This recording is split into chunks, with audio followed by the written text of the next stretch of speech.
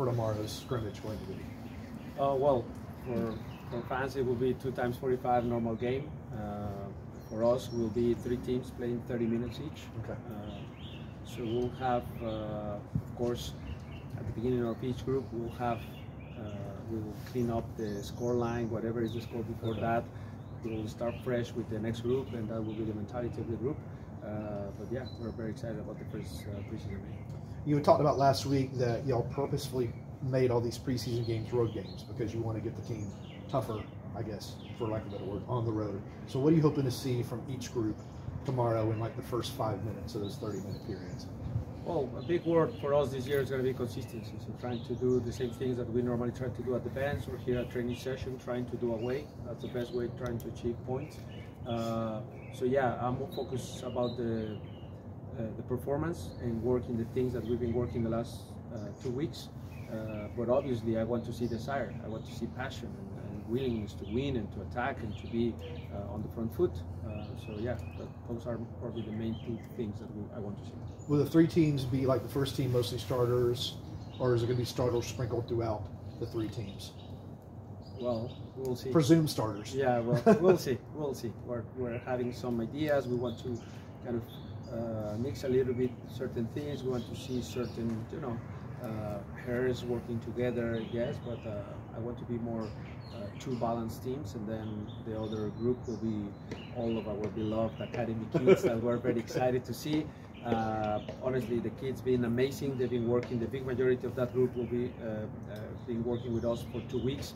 Obviously, some of them we knew from the past, but we have very good academy kids. We have very good. The future is bright with the academies. Stian's first training session was today.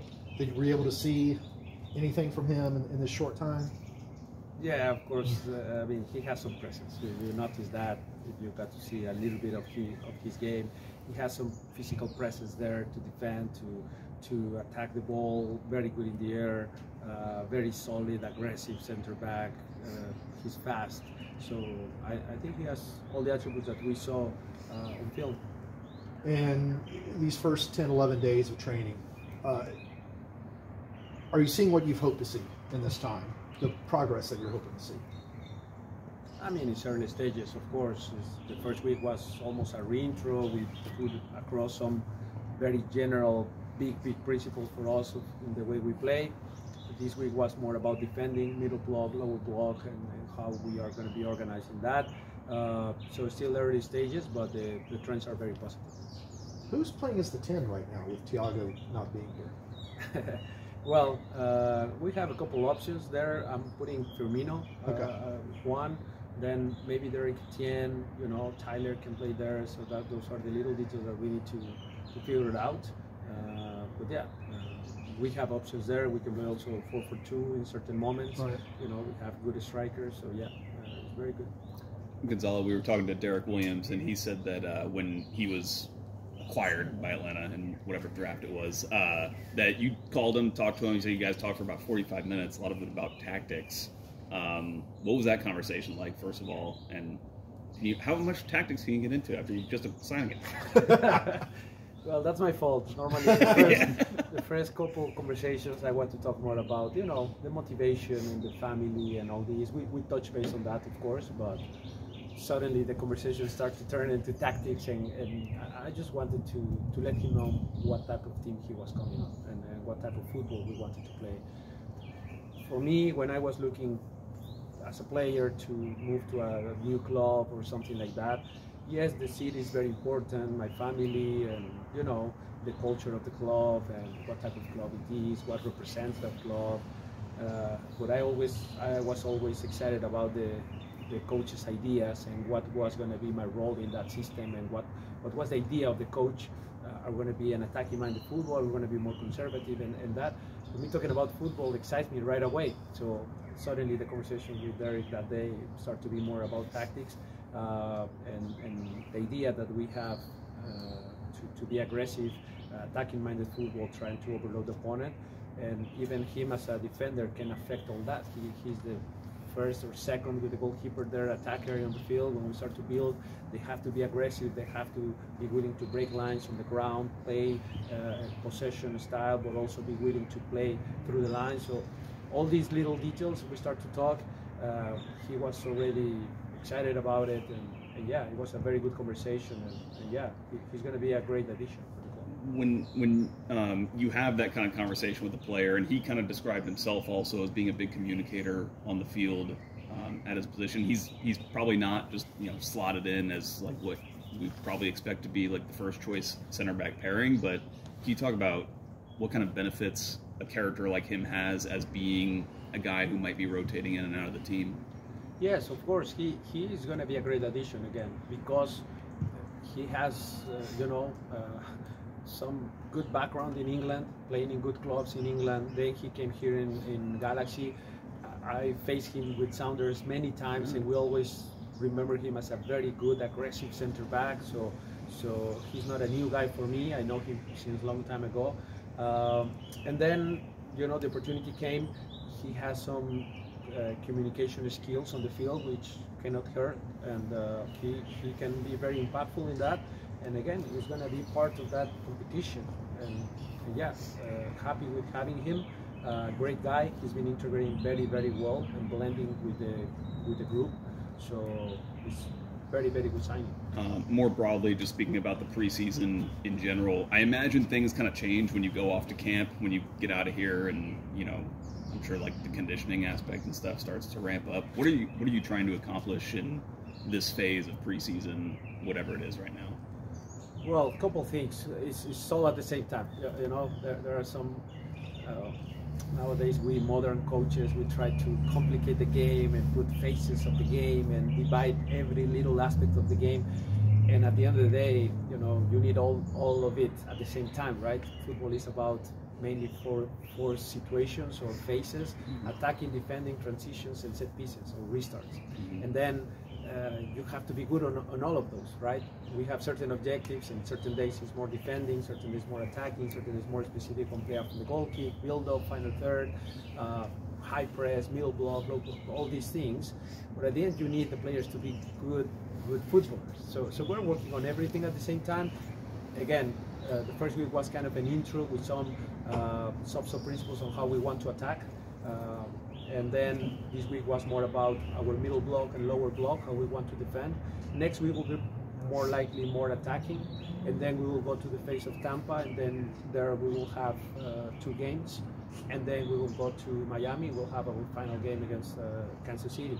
So the first week in Tampa, will be more playing and seeing all of these together and trying to see it in games. Montreal is a very good game for us, because it might be very similar to what we are facing in Columbus. And then on Saturday, again, another good opportunity against a very good USL team. And then we have another week to work before the game against Kansas to see what's been going well, what we need to improve based on the 2 tests that we had that week. And then we will have the final preparation for Columbus. That's kind of the general plan. And then just one last one for me. The team in general feels like more kind of set at this point. Last year at this time, it seemed like there were a lot of more question marks around players and who could be potentially leaving. Does it feel like that to you, and does that kind of give you confidence as the coach going into this? Yes, great job by the front office. I think it's not easy in MLS because of the windows and the markets in Europe and all these things and the rules, the visas. I mean, we're still dealing with Bartos visa, but overall it's been great. It's been one of the best years since I'm in MLS, that we have the whole team together, ready to go, and just little details. Thiago's missing, Caleb Wiley has a little issue in the shoulder, Edwin Mosquera with injury that he picked up in his national team. But overall the team is set, and we can work with this, and we can have an idea of what we are going to do. So yeah, very, very happy with that side of things. Derrick also mentioned that you call this team a family. What did you guys do in the preseason to really help establish that feel as a family on this team? Well, it's been the culture that we've been all together creating here since I arrived, or since then. I feel that every year has been an improvement in terms of the culture. Probably them last year were the ones that called this family, and from there I just picked it up from that and just try to recreate that, because it's great when you come here, you spend X amount of hours here, 6-8 hours, and you know, you are with your brothers, with your cousins here, and you are like a family, and then we're all together in this, and we have jokes and we have laughs, but we also have hard work, so we all work as a family, and that's amazing that they perceive also. We are trying to have you know, certain guidelines on how we want to behave every day, what are our core values, what are our routines, to continue with that family topic and family environment that we want. And then in Tampa, for sure, we'll have a couple meetings with Ben Prickly, who's been amazing to help with helping with the creation or the development of our culture. And we will have a couple offsites dinners. We're just trying to create that chemistry among the players, blending the new guys into the system and all this. But overall, for me, culture is always evolving. It's always the daily behaviors that you do. So it's not about this talking. It's not about just having meetings and dinners. It's about how we behave since we enter from the front door, right? How is our positive mindset? Are we positive? Are we excited to be here again? Are we looking forward to be on the field? Are we treating people with respect, saying good morning, good afternoon, goodbye, thank you, please? Very easy words to say, but it has to be daily, right? So those little things, we talk to the players about that. So again, continuously evolving, and hopefully it's getting an even better year. Talk about preseasons, about, you know, fitness, getting the legs, the tactics. Are there things you can do to build mental toughness? Are there drills, or how do you go about, you know, getting these guys ready for an 85th minute when you're down a goal or whatever it is? Well, that's a very, very good question. We have had a couple discussions like that. You know, we have one of the best, if not the best, sports science department in the league. Ryan, Andy, they are doing a great job with the loads, the GPS, and the methodology, periodization, and making sure that the players are fit, but at the same time they're endurable and they don't have too many injuries. Last year was very good in terms of numbers of HID, VHID, all this stuff that we like, but also the best in Atlanta United history in terms of injuries, the less amount of injuries, right? So we want to keep up with that, but at times, you know, you are too mathematical and clinical on those numbers, and you miss a little bit the test, the mentality of the players, right? So I think this year we're trying to have certain drills, certain ideas, overloading a little bit more to see who, when they are tired in the training session and still is a small-sided game 4v4, and the last 2 rounds they are dead, who continues fighting, who's still fighting, and who's still concentrating, who's still, you know, competing for winning. And those type of behaviors we see in those type of days. Just 2 days ago we had one of those, and it was very good.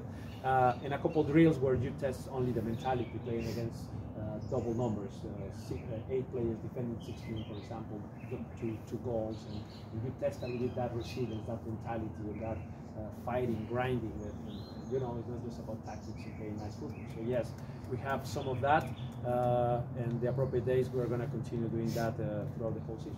Is that a struggle between you and the physio to say, hey, we can go a little more, or we can do 1 extra period, or whatever it is? No, not really, because they understand football, they understand what is this about, and they've been great since I am here. Of course, we have certain conversations or differences of opinions on certain things, but at the end, we all come to an agreement, and I think it's been very good. The collaboration with them has been amazing, and I'm looking forward to continue this year. Is the sports psychologist y'all used last year returning this year? Yeah, Ben. Yes. Okay. Yes. He will meet us in the camp in Tampa. Do you have an update on Slice's visa? No, not yet. Hopefully we have good news next year, next week. But yeah, but we'll see. Because compared to last year, like Gregerson's got his really quickly. Yes. So I was curious if Slice, if y'all expected the same. Yes, hopefully you know, hopefully we can have some good news next year, next week again. But yeah, it's been very good. Honestly, they've been working really hard in the front office with all these visas and bringing them earlier, and the scouts, everything has been fantastic. So yeah, very happy with that. And Carlos had said last Tuesday, I think it was, There's going to be one more signing, kind of a depth piece. Do you have any updates on when that might be happening? No updates on that. Derrick also said that he wants to use his experience for the guys that don't have that much experience playing MLS. How important is that for guys like him or other players to be able to give that when you're going, you're traveling from East to West Coast or anything like that during the season? Yes, that was very important when you talk about him, about even Dax McCarthy. That experience that they can bring to others and to themselves, and understanding MLS is not an easy league. You have to take many considerations when you come to MLS: the travel, the different surfaces, the weather, the type of season, long season, different to the whole world, and these situations that you only live in MLS, and it's difficult to adapt. So it's always good to have guys in the locker room talking to others about these complications and how they can overcome that adversity or certain moments of adversity. So it's very good that we have those type of signings this year. Other than Caleb and Edwin, anybody who won't play tomorrow? Well, obviously Bartos because of the visa, Aiden Torres who's coming back from a little bit of an injury in the off-season, so he trained this week, but won't play tomorrow. Other than that, I cannot. Stian might get some minutes? Yeah. Okay. I just wasn't sure with the training today. Yeah, he's fit. I mean, he was in season, so he's been training on its own, and today he trained with the team. I think that's good enough. Okay.